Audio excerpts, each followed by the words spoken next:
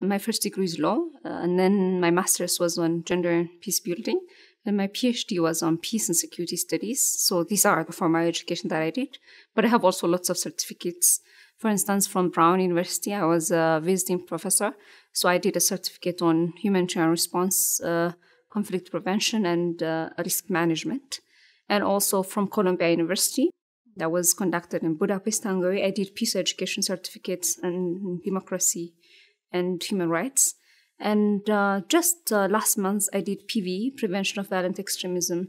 So these are some of the certificates that I did. And I also had some diploma from Switzerland, University of Freiburg, on federalism, decentralization, and conflict resolution. So these are the things that I did in terms of education. I took a psychology class, and I thought, wow, this is something that is pretty much everything. How people make decisions, or how people think, or how people use language, and all these fascinating areas related to people. One of my professors suggested industrial organizational psychology, and it's an area that applies psychology to the workplace. And he suggested I look at some graduate schools, apply to some programs, and the more I found out about it, the more I liked, because you could be an industrial organizational psychologist in a company, working for one particular organization, helping them to make decisions about the workplace, or you could be a consultant, or you could be a professor, be an academic, and do more research sorts of things. But I went to graduate school and realized that I really did like the teaching and the research, but I could have the option of doing both. So I got my master's in IO psychology, then I went on to get my PhD. I graduated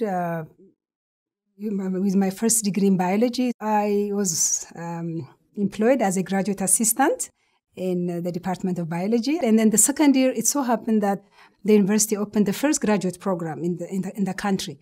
So I joined the graduate program, and I got my second degree in biology. And then I was looking for what's next for me. It's always in me, what's next for me?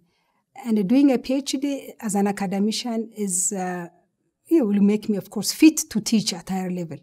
So I was looking for a third degree, and there was no PhD program in Ethiopia.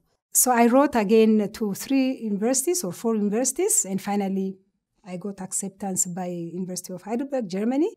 I have to learn the language for 6 months, so I did a 6-month German course. I have to pass the exam, oral and written exam, and then I finished my PhD. I came back, and then I got all the different academic promotions. I was appointed to be the director of the research institute. I love psychology, so I became an elementary school major and a psychology major. And I went ahead and got my first teaching job, and I loved it. But I also knew I wasn't going to do it for 36 years because you do retire at 65. I went back to school and got a master's degree. And that's when I met this mentor. And I followed her mentorship, which was really wonderful. And she explained the process of why you would want to get a formal education with a PhD or a doctorate degree. That gave me the opportunity to teach college students after I finished.